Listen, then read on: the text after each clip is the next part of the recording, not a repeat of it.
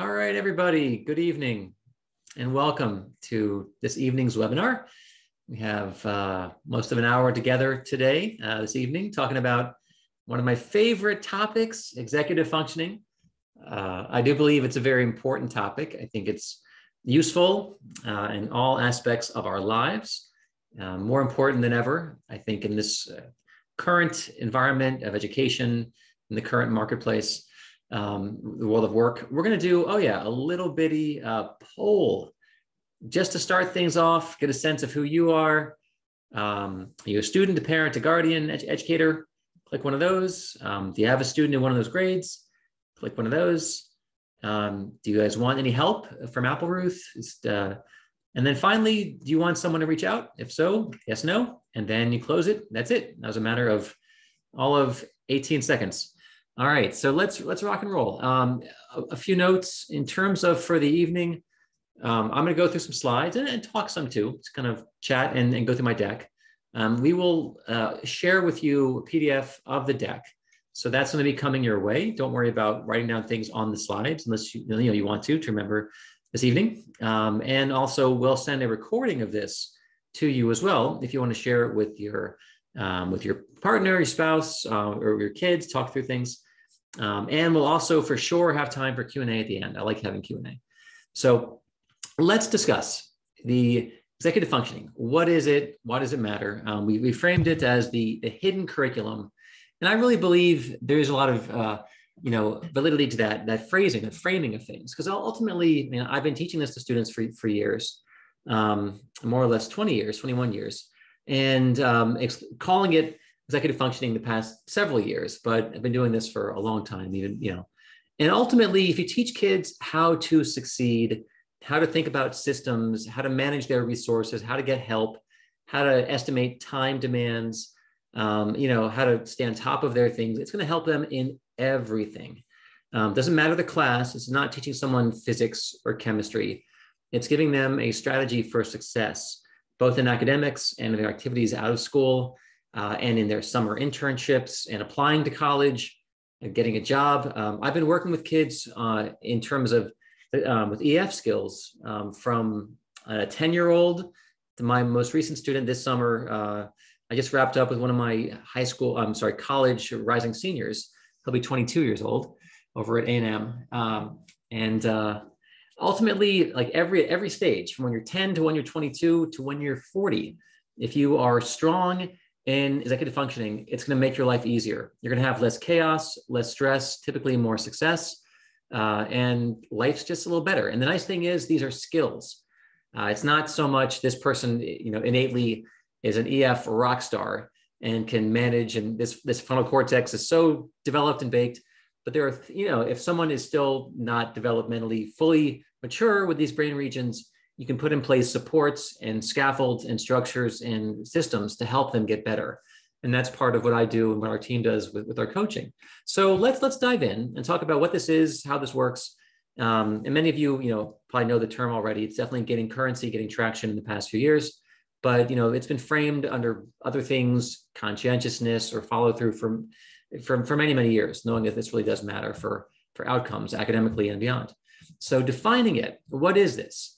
The executive functions, it's a series of processes. They lie in the frontal cortex. This is the last part of the brain to develop. Over time, the frontal cortex is still developing into our mid-20s. And in terms of social emotional learning, emotional regulation peaks in our 30s. The ability to tamp down, reactivity, to inhibit emotions and feelings. But, the ability to manage resources, time estimate, plan, prioritize, structure, this gets better.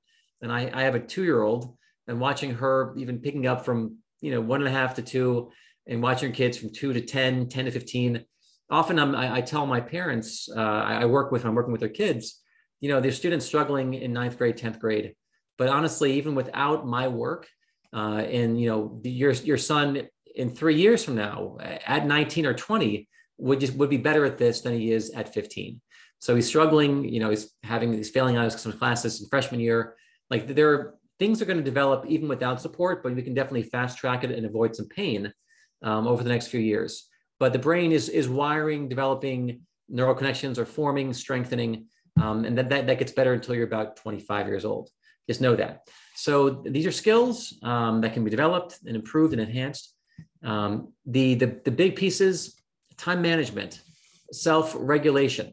Can I manage myself and not get pulled in to the game I was playing, to my social media I was on, the phones are the biggest challenge for executive functioning, as all of you know.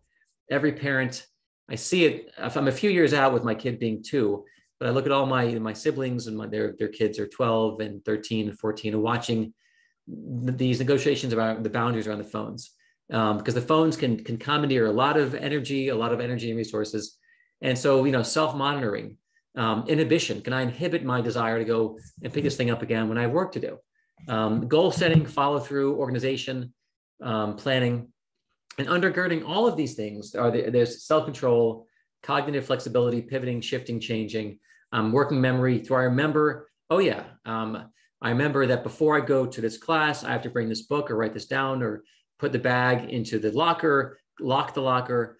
Young kids are often going to be making bigger mistakes. They'll be forgetting their stuff, their clothes, their bags. But even I have some kids who are 17 who are forgetting their things. Their parents are on me, or not on me. They're saying my kid has a challenge, or my son or daughter just spends way too long in the bathroom, is always late to everything. And then, part of these are, time management, planning, and some people are just going to take a long time in the bathroom till they're 50. So but ultimately what I'm focused on more is what confers an advantage or relates to success academically. Not so much they spend too long in the bathroom, but some parents write me notes about this. So it's kind of funny for me sometimes. Now, if you were to actually, take a temperature of your own skill set as a parent, how good are you at planning, 1 to 10? How good are you at prioritization? And how good are you at organization? Some people who are really good at prioritizing, still they're not as organized. Time management. There are folks who really are amazing at planning, but then their time orientation is not great. They're time optimists, or they think they can do one more thing and they can't, and they always push themselves to be late. I have some of that. In my mid-late 40s, that's still one of my things it's been there for a long time. And I put in place supports and structures, and I use calendars and reminders and alarms. But ultimately, it's not as easy for me as for some people who are just really good at that. But again, these are still skills, so I know I can always improve. Self-regulation, self-monitoring. And there's no hierarchy. There's no, this is a more important skill. These are all discrete, distinct skills. If your student has a diagnosis of ADHD, or if you do as a parent, or if anyone takes a frontal stimulant, the Concerta or the Adderall or the Ritalin, they are going to have challenges here. If you have challenges with ADHD, by definition, you have challenges with executive functioning, especially when it comes to inhibition and distraction, self-regulation, self-monitoring. So these things go hand in hand. And there are a lot of kids I work with who do have a diagnosis for ADHD, but not all though, by no means all. So Peg Dawson's great, author of a book who frames these skills in 2 groupings, like a very base level skills, working memory to remember a task when I'm doing something else, to manage your emotions, keeping your attention on something, starting a task. And then she frames them as the advanced skills are the higher level things of planning, knowing what am I going to need, when, how long, prioritization, organization. Time management is a big one. And my students who are often, they come and they're struggling and there's chaos, need work with this. Like starting a task, keeping your attention focused, planning and estimating how long things take. Sometimes they're starting something Thursday night that's due Friday, and they realize they need help and resources. They should have started planning on Tuesday. And so my thing is getting them shifting and avoiding the whole last minute craziness. And then the final, there's persistence towards a goal, which is a big deal. And the capstone of all of this is called metacognition. It's a big word, but it means you become aware, meta high level of your own thinking. You have a sense of how you think, your self-awareness. You go, oh, I've been here before. I remember this pattern in myself. I tend to think I'm ready, but I'm really not. So it's the ability to go to a higher level and understand the kind of errors and mistakes you tend to make. I typically go into these things unprepared. I tend to underestimate timing. That's metacognition, knowing yourself, knowing I'll probably need help in about 2 chapters. That's awareness. And kids who get better at this get better at school and get better at life. So it's really a major skill. And what I've seen, and I've gotten feedback from parents, I've worked with their students, that getting better at executive functioning, organization, planning, prioritization helps you in school, but much more than that, it helps you in life. If you learn how to use a calendar and really use it in a way that helps you and supports you and your success, if you learn how to estimate, do I need help? How do I get help? Who can help me? That's again, it helps with getting a B, not a C in physics, but also it'll help you follow them through with sports and activities and internships and making sure you turn something in on time when you're looking at campus housing when you're a junior in college. All these things, they're beneficial. So if you get better at this, it carries over. These generalize out. And so this is really, there are adults getting life coaching and getting EF coaching as well. So this is not just for young people. There's another construct I was exposed to in grad school called self-regulated learning. That's the ability to manage your own learning. And there's a lot of overlap here in terms of strategies, time management. And there's, again, a lot of overlap: conscientiousness, EF, self-regulation. There's definitely a lot. If I were to draw like a Venn diagram, there's plenty of overlap in these contents. And again, the capstone, I mentioned metacognition. I think it's a huge piece, knowing it's time for a break. And to me, like a big thing here is when I'm reading a book and I'm going through the chapters and I read, it's like, you know what? I just read this whole page and I have no clue what I read. That's metacognition. That's when it's like, oh, it's time for me to have a break. If I keep reading this book, I'm getting nothing out of this.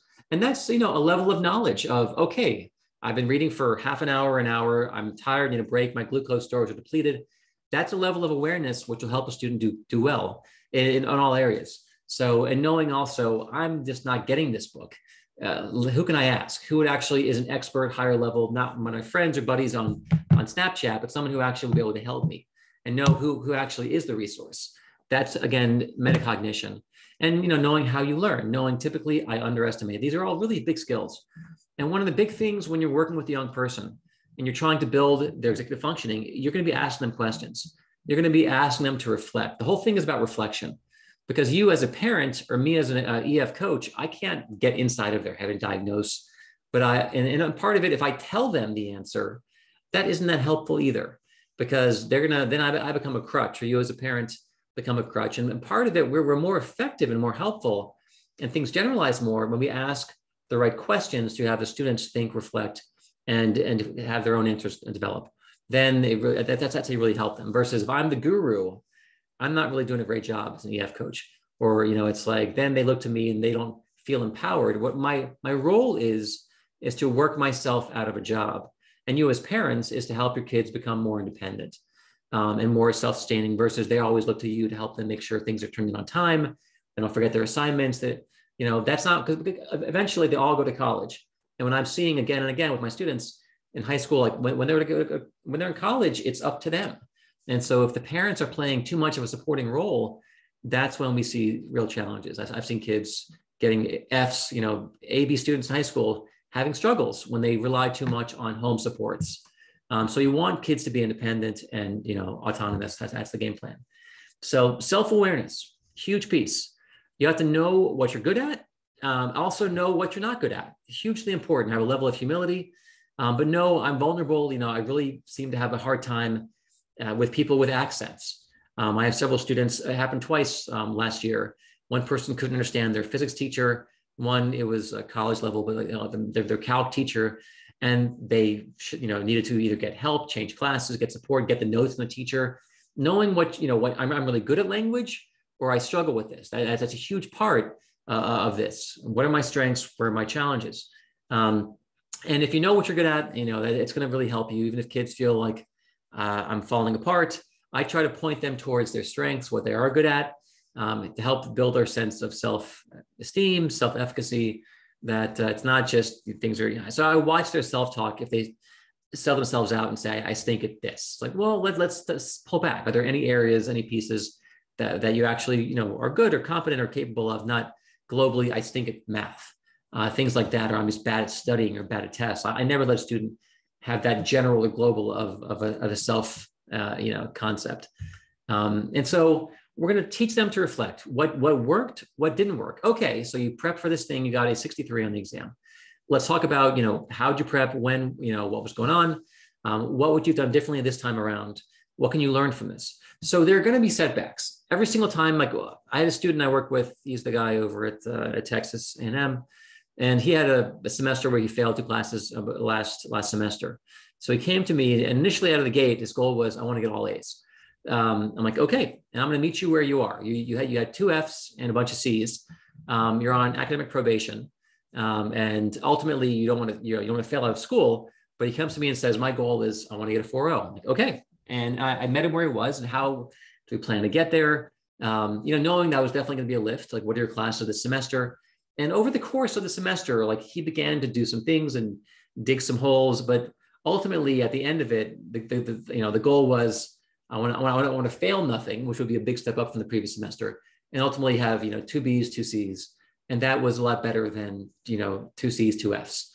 So ultimately, I'm working with them, matching them, meeting with them. But when my student came to me and said I didn't do the homework, I got a 60 on that test, it's not any element of shame or you let me down, or it's not at all. It's okay. Let's talk about what happened, what worked, what do you need the next time. It's constantly next time. There's never judgment on my part, and it's tougher as parents because as a coach, I'm not tied in. I haven't watched them since they were born, and parents, there's more expectation. But part of it for me, I maintain the currency of I can motivate them more effectively if they feel like I'm not judging or shaming them for their mistakes. But I meet them like, okay, what can we learn? It happened. It's totally fine. I know that that's a little bit harder for parents. I get that, having my own kid. But that is, the more you can come without judgment, the more they're going to see you as an ally, a resource, versus if you come with judgment and shame, I'm going to hide things from you. I'm not going to come to you when I need help if you're going to judge me. And that's a piece of it as coaching. So curiosity, when there are setbacks, reframe it. What happened? And every single student I work with, there are setbacks. There isn't a single, even my kids who get their best GPA, some parents said it's their best GPA we've had in 4 years. But then things still happen. One of my students applying to Northeastern got in, is going in the fall. He was doing this online class and he wasn't turning assignments. He got behind, and we talked about it. So things are okay. And we learned that a C was actually it was a pass fail class. So suddenly it's like, all right, we're not gonna get an A in this class. But you know what? A C is the same as an A. But don't get an F, because then everything's worth nothing. But we talked about what happened. What did we learn from this for next year? Because a teacher doesn't remind you. You have to be more on top of it. So this is a college level class. What have we learned for next year? That it's really more on you to make sure you go in there and contribute to the dialogue. And if you don't, if they dock points. So failure is going to happen. Setbacks are going to happen. Mistakes are going to be part of the work all the way through, from the beginning to the end. But part of it, we stay strategic. And again, we look at these as opportunities. It really is a big piece. A quick thing I throw in there, Kathleen Kiers, I like her a lot. When she's working with students, it's kind of a lower level thing, but chunk, chew, check. When you're trying to learn something, after every 10 minutes, you have to stop and what are you learning? What are you reinforcing? Let's do some self-testing. And I do a lot of this with my kids. I do a lot of, chewing and checking. So we're looking at, stuff for the week and what did you learn? Step back. I always, make them respond to, what did you get from this? And so we do some reflection every few minutes on honestly working with my kids. John Dewey, a very important philosopher, educator, thinker of American education. You don't learn from experience, but you learn from the reflection upon the experience. Now, I've seen that 1,000 times. Kids who keep making mistakes, getting F's, until you stop and really get it and really understand why and how and what is the pattern, you tend to keep doing it. And so that the reflection, oftentimes kids who are not great at EF out of the gate are not great at the stopping and building in the forced reflection. But if you get into that habit, it makes you a better student. Really important. So we have to teach students that things are going to change all the time. They're going to have a new semester, a new teacher. What was amazing for pre-calc doesn't work at all for calculus. That teacher was lovely, native English speaker, amazing. This teacher is not. This teacher, so part of it is, where are you sitting in the classroom? How are you prepping for them? You have to be able to shift and adjust and change. And what worked then won't, especially as you go, there are definitely pain points that I see in terms of executive functioning when the demands upon a student keep increasing. One of the big transitions, my oldest nephew is going through this 8th to 9th grade. Suddenly the work level increases. Suddenly there's more homework, things shift when you're in high school now. Then there's also a big pivot when you go from sophomore to junior. The junior year curriculum, for one, it's the most important year of high school in terms of college admissions. And the grades there matter the absolute most, but also You're taking more AP classes, higher level classes, the workload increases. And often what worked pretty well at ninth, okay, for 10th, when you're a junior, if you don't have good skills and systems, things can fall apart. And I've seen this again and again. And then the next big transition is going to be going to college, when suddenly it's you and you're out there. And if your resources systems, if you were totally reliant upon mom to tell you when things were due, now you're out there and you can flounder a bit. And so these are three of the big areas where I think the EF skills may be challenged and where some students need some scaffolding, some support to help them beef up their skills before you launch them out again. But again, there's going to be, you have to adapt. There's going to be some things that are frustrating. How do I work with this? How do I take on new challenges? And one thing is the framing of this. Kids who are struggling, sometimes they're perceived as being, they're not motivated or they're lazy. My kids who are getting Fs. But part of it, when you start to really scratch at what's going on here? And there is a drive in a lot of these kids, but there's also a sense of frustration. There's a sense of there have been past failures when they've applied their energies and efforts, and they've just learned that things aren't going to work, and they get easily frustrated. But these kids, ultimately, what I see here is it's not they don't care. It's there really is a skill deficit that when they hit a setback, the way they manage it, their skill of managing some frustration, some distress, their distress tolerance, like they go to a place where we'll forget it, it stinks, I'm giving up, versus what can I learn from this? How can I pivot? How can I get more support, more help, and teaching them how to manage setbacks more skillfully. So you give them skills and strategies, and then the motivation, it's there. And so I mentioned before, very, very little shame. When there's a challenge, it's an unsolved problem. That's a really lovely way to frame things. Not a deficit, not you're not good at this, not you always forget this, but this is how do we resolve this challenge? This is a problem we're trying to solve. There's more curiosity. Wendy Bartagnoli, I like her stuff. Working with students, I work a lot with them on their study environment, where they're working, where they're studying. It varies. My high school kids, some of them find a downstairs room, some of them work in their upstairs room, but they keep their phones away. One of my students, in college, he's like, if I do better when I go to campus than when I stay in my room. There are more distractions here. I'm more focused there. One of my students last year, another college kid, he did better at the library with other, he had some frat people. It was like more of an academic fraternity. And if I'm there and they're there, I do better. I get more done. Then I can kind of pull and draw from their energy. And it's funny, he had forgotten that, but he felt the same way in high school. And he struggled during COVID because he was working at home and his grades went pretty far south because he always does better working with someone else he could see working too. So again, there's no right or wrong. It's just, if that's what you need, that's what you need. Understand yourself. So he needed more stimulation. He needed seeing someone else. He called it a body double. And he found that at college last year out in Colorado. And so you have to have the right amount of visual stimulation. But for some people, too much is really no good. Some kids need to move. One of my students 2 years ago needed to move, and he would like bounce a ball off the wall. Totally fine. As long as you're not bothering someone else, you bounce your ball, getting a little bit of, you're having to inhibit the desire to move your hand.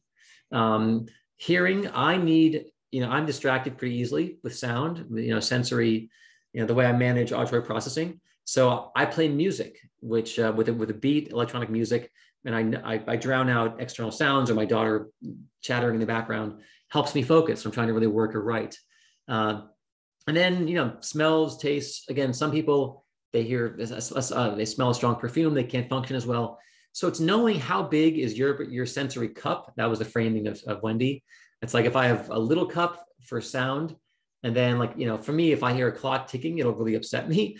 And I'll attend to the clock ticking, and that'll take away energy from my paper I'm trying to write.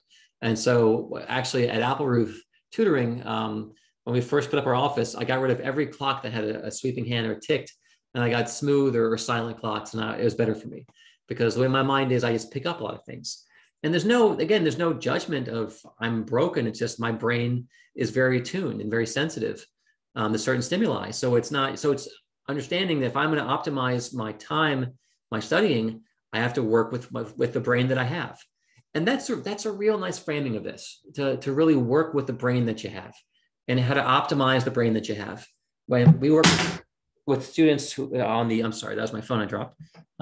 Students on the spectrum of autism, We work with students with ADHD. We work with all kinds of students with sensory auditory processing. It's just, what brain do you have? How do you optimize it?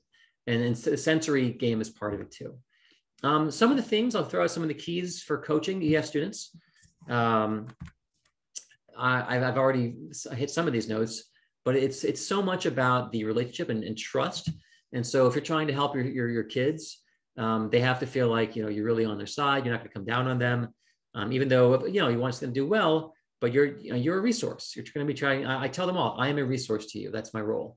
And ultimately, you have to. And when my students come to me and say, I'm downgrading my goals, I wanted to get all A's. Now it's A's and B's. Now it's, I don't want to fail. It's like, to me, it's okay. I'm here to support you in this. Ultimately, would I love all A's? Sure. But this is your academic career. And, you're going to live with the grades you get, and it's not my grades. But I want to help you get the best you can based on what you want for yourself. Sharon Celine, I've given many talks with Sharon. She's an author, expert on ADHD, talks about collaboration. And one of the things I like here is a celebration, that when there are wins, victories, even small ones, calling attention to them, noticing them, because often kids ignore them or brush them off. But I really call attention when there's positive progress, when things are going well, even in a small way. I give a lot of high fives and a lot of reinforcement. And that's, part and parcel of the work of coaching, supporting, reinforcing. And we're all working together. We're problem solving together. We're modeling, and we're showing them, how do you solve problems? Like this is the problem of physics. This is the problem of a remote class you're struggling. This is a problem, but then there are going to be other problems. But by modeling for them, so what have you tried? What's worked? Who else in the class is doing better? What do you think they're doing? Have you talked to your teacher? What have you gone online? How teaching them, how do you problem solve when you come across because they're going to hit hard things in school, in their work life, and you're showing them how do you solve problems, which to me is very powerful. This good modeling. And then skill building, again, you don't want to be the guru. You want to be the supporting coach. And do you have any ideas? What have you tried? What do you think? We're showing them, ways to think. And then in terms of planning, Jack Naglieri, also another researcher, encouraging kids to think about how they're doing what they're doing. So it's like the how is, how did you begin? What were your strategies? What will you do next time? Again, a lot of this, the reflection and the future planning. Incrementalism is a big piece where you're celebrating even the small stuff, little bits of progress. You acknowledge them. You went from a 67, now you're actually 70 or on the cusp of passing. That's progress. And I'm going to, even if my goal was a B, I'm going to acknowledge that we're moving in the right direction. Drawing attention that their behaviors are tied to positive outcomes. Let's get more of that. So I always want to reinforce how behaviors and outcomes are connected. The student has to own it. And I've had to shift this. And I know as parents, you'll have to be mindful of your language in terms of when's the exam of, we're going to get into college, or, we're applying to Swarthmore. No. My daughter's applying. My son's applying. We're taking physics, chemistry. We have, our exam is this. I have to stop myself. Your exam, you're taking, and watch my pronouns. So it's not enmeshment of I'm in there too. No, this is just you. And I'm here to reflect and mirror, but it's not we. And that's a real thing, because parents, our kids are so tied to us, but eventually once they're in middle, high school, it's you. But I'm here to support and help as best I can. That's my roles as a parent, as a coach. And then whose goals are we serving? There are times as an EF coach, the parents have one objective, but my student has another one. Honestly, what's more important is what the student wants, in terms of, because kids go into rebellion, kids are, it's good what the parents want, that there's a conversation, but ultimately the children are going to have to set their goals, achieve them, and live with them. And then go to a school that fits them, and a college that makes sense for them, versus what did mom and dad want, or how did their older sibling do? That's really not germane to the conversation. It's like, what is, your present, what's your desired future, not your sister, the brilliant one, or whatever it was, or the lazy one. Those comparisons really aren't that helpful. Don't jump in and fix, which is something that I have to always stop myself. I was a former consultant, and my role was to go in there and fix stuff. And with students, though, you want to build a skill and build independence. So it's active listening, framing, sharing back. And I definitely do give some suggestions, but it's not, you tell me the problem, I diagnose it, here's the answer. That's pretty lousy coaching. You're not really building independence and autonomy. You're building dependence when you become the guru. And you're going to push them, encourage them beyond their zone of comfort, and into the place where they start to have some challenges, developing some frustration tolerance, very important. Students, when things go wrong, you ask them, talk to me what happened and what's going on, again, without judgment, but let's unpack it. That's one of my favorite phrases. Let's unpack this. Whatever way you want to use it, let's break it down, let's dissect it, let's do a ground report. So we got a 65 on this quiz. What happened? Well, what kind of questions? Oh, they were asking more abstract questions around this historical thing, and or this teacher wants very specific things to memorize, dates, and okay, so we're learning about what this teacher wants, what that teacher wants. So we're getting very specific when we didn't achieve the goal we set. One thing that is an important piece is simplicity. It's in the eye of the beholder, that sometimes a simple task can actually have a lot more layers. And so that, a student seems to not turn in their homework. And that may be like, how do you not turn in your homework? Where's the breakdown? And part of it is getting very, very explicit and bringing the lens down, very focused. Okay, so where are you writing your homework down? And I've had kids come to me over the years and they open up their backpacks and things are falling out and things are crumpled. And I'm like, oh, dear Lord, like, how would you turn anything in? If, what is your system of organization? Like, I write it down somewhere and I throw it in the backpack. And these are more often guys. And it's like, it's amazing. And they do fine. It's funny. Some of my kids I work with now, it's been almost 20 years. And now they're having kids and they're living healthy, happy lives. But I remember them as when they were like sophomores in high school, and they were a hot mess. But they do get better. And now they're working. And but ultimately back then, it's seeing that their systems were just a train wreck. And so it's part of it. So where are you writing down your homework? Does it always live in the same place? If not, how do you know where to find it? Show me. So it's like looking closely at all the steps they're doing. And transitions are often places where things can get derailed. Like going from one class to your locker to another class, going from home to an activities, like that's where things can get lost, things can get misplaced. And part of it is being able to understand that transition points can be kind of pain points. Okay, I often go and forget the basketball when I go to the Y. How do I make a note? How do I remember to always bring back the stuff in my backpack? Because again, I'm shifting from his place to that place. And so do I want to use my phone to remind me? Do I want to write a piece of paper down? Do I want to bring rubber band on my thing, or whatever, write them on my hand? How do I make sure in that transition I get a reminder so I don't lose track of that thing? And then in terms of, I've definitely seen students having challenges at every single phase of completing tasks. I definitely know some of my students have a hard time starting, and they don't want to start, or they're reluctant, or there are other things more interesting, more compelling. Other students, they start, then they go and take a break, and that break becomes 2 hours, and they get sidetracked. One of my students, he wanted to play music for a few minutes, so it became an hour. Or they want to play, one student is very into esports and gaming. He's actually doing some of that next year in Boston as a freshman. And his whole thing is, if I go into a game in the queue, and if I lose that game, I'm going to want to play again. I'm going to want to play until I win. So a 15 minutes, little mental break can become 2 hours. So part of understanding how you get sidetracked. And then finally is task completion, is finishing, following through, turning in. And there are some students that go all the way and then they drop it at the end and leave it at home, or they, so part of it is understanding where along the spectrum challenges occur for EF. These are all part of executive functioning: starting, persisting, and then completing, and then seeing, what's going on.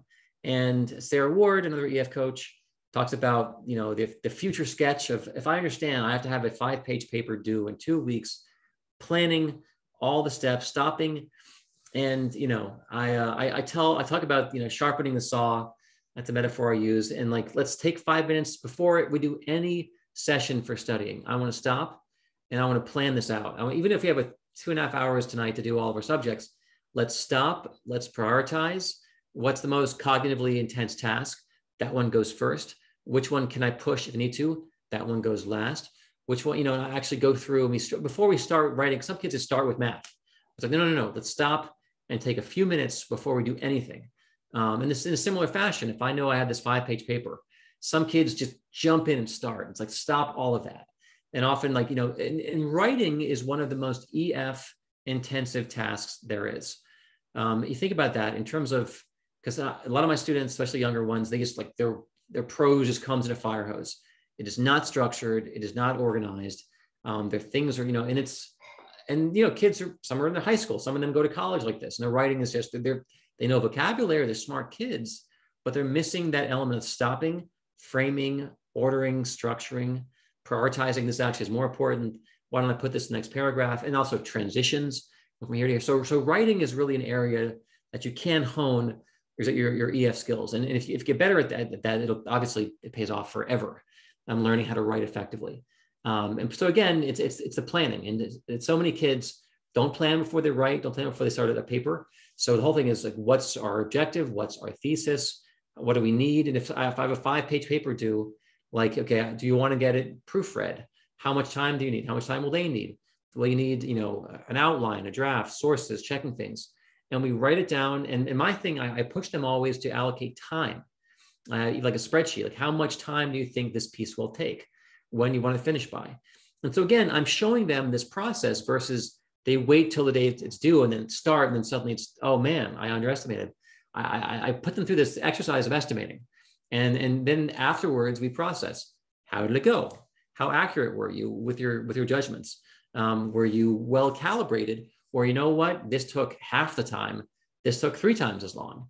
And as they do this, they become better. But it's you asking them to help them go through this process of estimating time, and then that they get better at that. Wow, this wasn't half an hour, this was 2 hours. And so again, it's this whole planning ahead. A big part of EF is planning. Then the next piece, systems. There isn't a single student I've worked with over the many, many years where we haven't talked about calendars, planners, timers. What are your tools? And I always show them my Google Calendar, and I show them, because part of it, I'm naturally not the most organized person on the planet. I am not. I tend to work in spurts. I tend to do things last minute. I've made a life that works for me and it has worked well. I've done very well academically and in the world of work, but part of it is there are tools I use to help me in my style and my system so I don't get into serious trouble. And the way, I'm a time optimist. And so, but for my calendar, I would miss flights. I used to fly a lot before the pandemic. And in my calendar, I have everything structured. When I get up, shower, clean up, when I, get in the car, at the airport, go to parking, park my car at the airport, get out of the car, which rental car you see, which hotel, it's all structured. And I show my students. So it's not, I'm going to New York, I'm going to Seattle. Everything is laid out piece by piece. And then I have to be at the school. Even like if I know there's traffic, if I have a gig at 7 o'clock in Northern DC, okay, I'm leaving at 4 o'clock, traffic driving. So everything, I'm using my systems. And I show this like to my kids, and part of it, what works for me may not work for them at all. They may need a paper system. I have students who love crossing things off. And so there's no satisfaction with digital. I have another student who likes seeing the 11 by 17 paper calendar. Big assignments are up there. They always know what's my month look like in one shot with big things circled. I don't need that. But my students, some of them, so part of it, whatever I think is great for me doesn't matter. As parents, what works for you doesn't really matter. A great system is only so good if it's being used. And so part of it is understanding, and some kids love paper. And like, I hate paper, but some kids like, oh, that is great. But I do love reminders, and I love using my G calendar, my iPhone calendar. I love everything synced up. But again, some people like paper and they do fine, and they get A's. So there's no right or wrong. It's just whatever's used and is effective. That's what matters. So organization, or mentally organizing about your digital space, your physical space, how messy, how much stimulation. One of my students, my college kids, he would get sidetracked when there was like laundry on top of his desk and he wouldn't do things. And if just getting rid of the laundry off the desk, and suddenly things began to flow better. They could see his checklist, his calendar. So the simplest things of your environment really matters. There's a book I liked called Atomic Habits. This guy, I think it's something smart. Really a great little book about like habit stacking and triggers and cues. And if you get your environment right, a lot of things flow from the environment. So versus trying to change yourself, change willpower, change initiation, motivation, just get your environment right, and it does have to work for you. That really is a big deal, and I've experienced the same thing. Like if I want to drink more water, it's not me telling myself, drink more water. I still have a sticker over here, water every hour. But what's better than that is I actually keep a thing of an analogy in full on my desk, and then it's just bam, it's there. I drink more water. So I can either use reminders, or I actually change the environment, and it totally helps. So systems, habits, how do you track things? How do your folders work? How you manage your paper folders, your inbox? And we actually go through and see what's organized, what's chaotic, what kind of planner you're using, nudging them towards good routines, good habits. Overstimulation, not great. Typically, it's going to be a challenge for kids, too much clutter. Because for a lot of kids, all the clutter, they have to inhibit, focusing on the clutter or the distraction. So I want to clean, and even if your bed's not made, I don't care about that. Even if there's a piece of clothing on the chair, but your workspace, I want that a certain way. So I know where to find things. I know everything has a place in the workspace. Everyone remembers this a couple of years ago, Marie Kondo, clean slating. My wife and I still fold our shirts with the Marie Kondo way, and we got rid of a lot of things. Does this spark joy? Part of it, like what is in the way? How do I minimize? How do I get things? How do I reduce? Rather than having like 15 pencils in my backpack and I have 2 or 3 that I really use and like, decluttering, how do I find things I need? Simple, good systems, examine everything. Some people like labeling things. I used to label, like in my binder books, homework here, class notes here, handouts here, 3-hole punch. And so I keep everything in place versus the big undifferentiated stack of stuff. I would like to have it structured. So when I'm doing review, okay, let me review the vocabulary in this little section. The dates here, the class notes, the quizzes, versus chronological to me is not as strong. But again, some people like that. So whatever works for you, as long as you use it, it's good. And we're going to, again, tailor a system, customize everything. Whatever the kids need is what we do, not what works for you. That's it. Making habits automatic, really a big piece. So again, big calendars. Some kids love these. 11 by 17, and they write down the big task, the test on the 12th, paper due on the 17th. And they see the big things coming for the week ahead. They can see it all in one shot as they're planning and thinking about their week. And also your digital environment is a big deal. Things aren't chaotic. I'm a huge fan of G Calendar. I use it constantly. And I actually help students think about when they're going to take breaks and structuring in breaks. And I did a lot of work for my kids during exam periods, both for the AP exam periods and then later in the college exams. Let's put in when's our break? We're going to be playing basketball here. Let's do our calculus here. Let's do econ here, micro, macro. Let's do French here. Because like this. And so no big, huge blocks on differentiate, but actually breaking it up in smaller pieces. That's and then part of it, I show the students the first week, then they show me. So again, I model for them, and then I go, then maybe we go, then you go. And then I observe and we talk and give feedback. But you want them to be doing them, not you giving it to them completed and finished. Again, backpacks may be helpful, maybe a thing to organize for the students. Engineering environment. And for me, it's a big piece of how many distractions do you have. The cell phone is a big deal. A lot of my students have vowed to keep the cell phone charging in the kitchen for the work. Other students wouldn't go that far. They're like, I need to have Snapchat. I have a friend I snap with if I'm sharing homework and having questions. But is there a way to lock it down so only certain people can access your phone at certain times? And you can do that.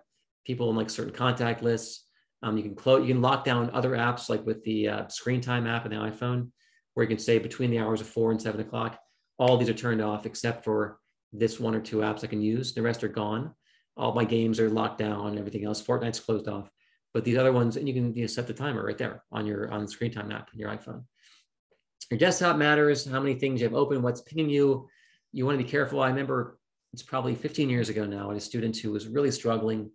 And she was getting no sleep and staying up so late. And she was homework, she's 7 hours a night doing homework.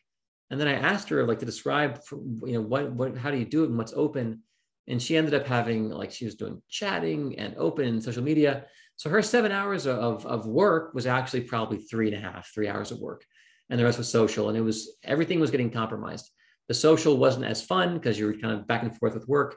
Your work was, you're doing much more shallow processing and pairs and coding.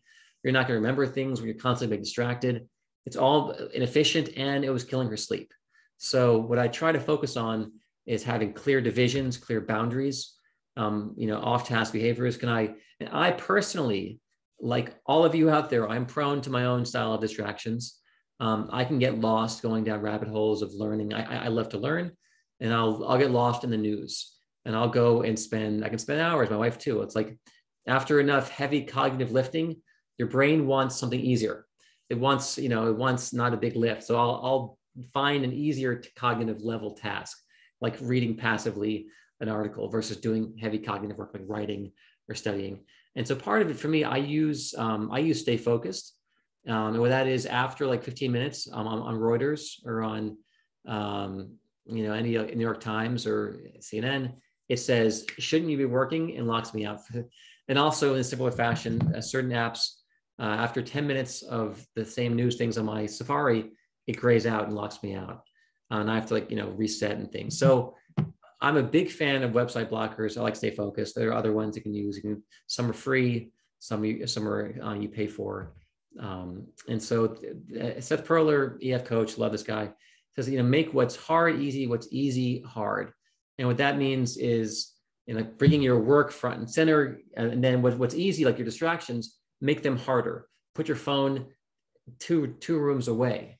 Lock down so the things that are easy, make them more challenging. That's how you manage your environment. Like don't put the bowl of candy right in front of you. Put it on the high shelf and put the vegetables in front of you. So it's effortless. Humans aren't really good at willpower, and it gets worse over the course of the day. So you want to make the good choices easier for yourself. Timing is a big deal for executive functioning. Learning how long things take. Learning about breaks. I love the Pomodoro is great. I just personally use my Apple Watch, and I use my iPhone for timing things. If I need a 20-minute break, I'll give myself a timer and have my kids learn how to do this. So they don't, their 10-minute break becomes an hour. Learning how to structure this. And then clear distinctions. When I'm working, I'm working. When I'm playing, I'm playing. And I tell kids I want to have more good playtime, but that means when I'm really working, I want to focus, but also, taking a proper break. No one can work for 3 hours straight. The brain just gets glucose depleted. We all need breaks. We're going to move our bodies, but I don't ever want to be commingling, getting distracted, pinged. I'm trying to study, because that'll totally impair my ability, my success with the outcomes. And finally, it's more of a global piece. One of the shifts I've really made in the past few years, 15 years ago, I would talk more about academics. I'm talking much more holistically now with my kids about their life, about their diet, their sleeping, their exercise. I saw this firsthand. Many of you may have also. If you watch your kids from the pandemic, one of my best friends, his daughter went through hell, actually, because she was so social and so active, and then working remotely was devastating for her, socially, psychologically, mentally. It was a hot mess. And then getting her back with friends and with exercise, everything changes. One of my students, Donovan, he was really, really struggling when suddenly he began, he at home during COVID, then he began going to the gym, moving his body, exercising, and everything got better. So it's like these things are totally locked in. Like how you're doing with your physical health, your body is tied to your performance in school. You have to, it's sharpening the saw, feeding yourself. Exercise is amazing for mental health, for everything, and also for memory consolidation. It's really good stuff. Sleep, I can give you a book, several books on sleep and how it affects learning and memory and encoding of material and memory consolidation, long-term potentiation of long-term memory. So like sleep is when memory gets encoded.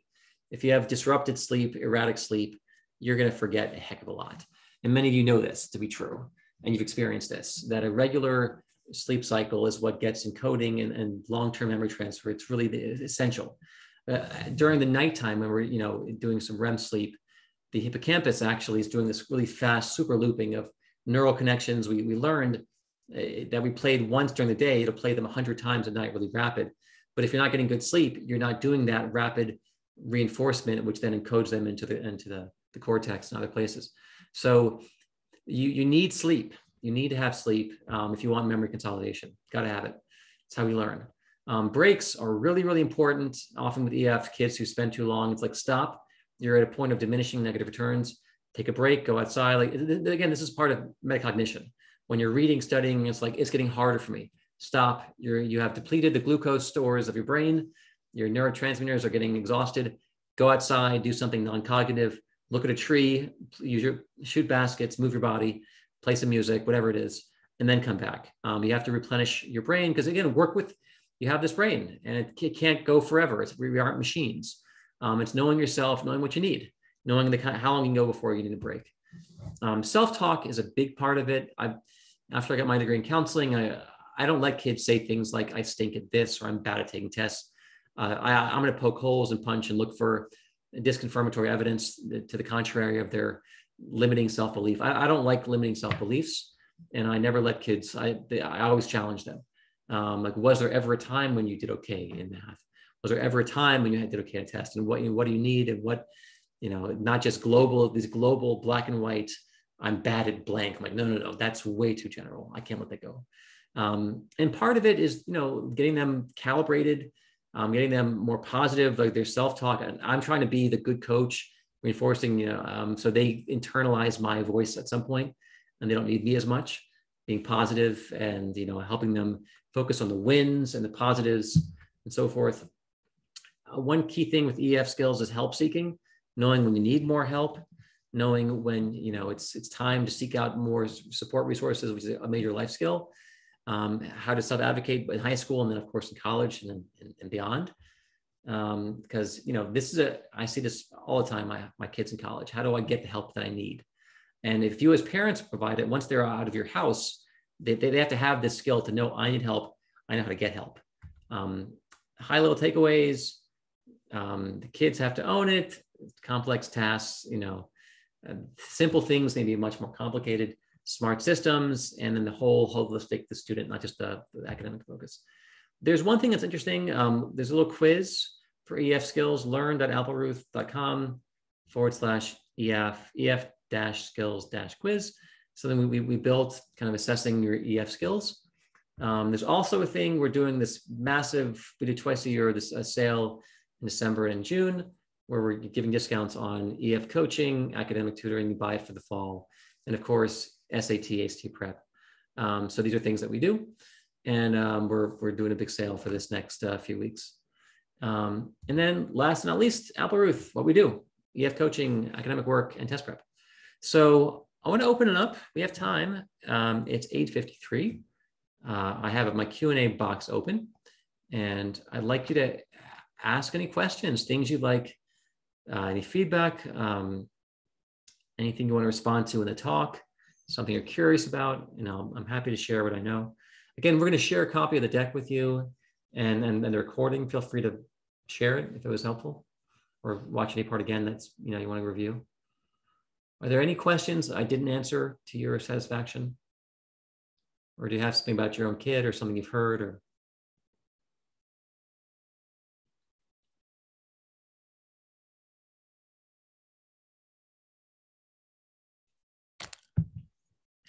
well, maybe we don't have questions, and that's okay. In which case, I will say, everyone, have a lovely evening. Thanks for coming out, and we'll do more over the next few months. And there's a question. Setting up a one-on-one evaluation. Just reach out to Apple Ruth. We'll do a free eval. We can talk to you, talk about your kids' needs academically. Email info@appleruth or that number there on the line. We're happy to help with that. Anything else? All right, y'all. But if you need help, reach out to us. We're here. Otherwise, hope you have a lovely summer evening and week. Stay cool out there. If you're in the South, especially, it's pretty toasty down where I'm from. And how often do you meet? I start off doing twice a week, and then I go to once a week. And then with my students, sometimes it's every 2 weeks. Then for my kids who've kind of graduated, it's only when they're coming upon a big challenge. They have a big paper, or they're about to hit exam week. They want more support. But typically pretty soon after our beginnings, I'm doing once a week, and I like doing half an hour sessions. I like keeping them short and sweet. And I think, but in the very beginning, I'll do twice a week as I'm getting to know the student and their schedule and their level of challenge. But then quickly, I just like doing a little bit less. I like, my thing is, what's the minimal scaffold I can provide? Because I don't want to be a crutch. But as I'm diagnosing and getting sense and learning their systems, I'll do it more frequently, but I'll start to withdraw the scaffold pretty quickly. Until then, I'm there half an hour a week. We talk, we check in, and there we go. How long are students in the program before they have the ability to work on their own? I mean, they're working on their own out of the gate. These kids are very, I'm just trying to improve. If they got C's, or if they had, I'm trying to help them if the goal was B's. And so you're going to see changes within a few weeks, typically, as we start asking questions and, what's your system and calendar. But it's going to be, every student is different. But all students have the ability to work on their own. It's just how effectively are they using their time effectively, their resources effectively. But I always believe that students can be very independent, very autonomous. Do we have work over the summertime? A little bit. There are some. I do more of my work around the actual content of academics. So a lot of my students, I'm going to be seeing them right before school, talking about systems. What do you have coming up? And then immediately after they meet their teachers and they find out, what is this teacher like? What do you have? What are your challenges? Can you rank for me your hardest classes? What do you think will be challenges for which classes? What resources, what help do you need to make sure you do as well as you can? And also he's talking through, how do these teachers evaluate you? Are they more paper-based classes? Is it more homework? Where does homework matter? Where does homework matter less? Where does class describe? I make sure they're thinking about strategy for each class. So to me, it really is specific about the work. So I do less work over the summer unless we're doing writing work, because writing, again, is very EF intensive. Planning, structuring, organizing, prioritizing. We definitely do work over the summer with writing skills, because that is one of the key foundations of academic success, for so many subject areas. So we do plenty of work, but a lot of it will start, late summer before school starts, and then we'll pick up from there. All right. All right, y'all. I think that is it for questions. Please reach out if we can help. We'd love to. And everyone, have a great evening. All right.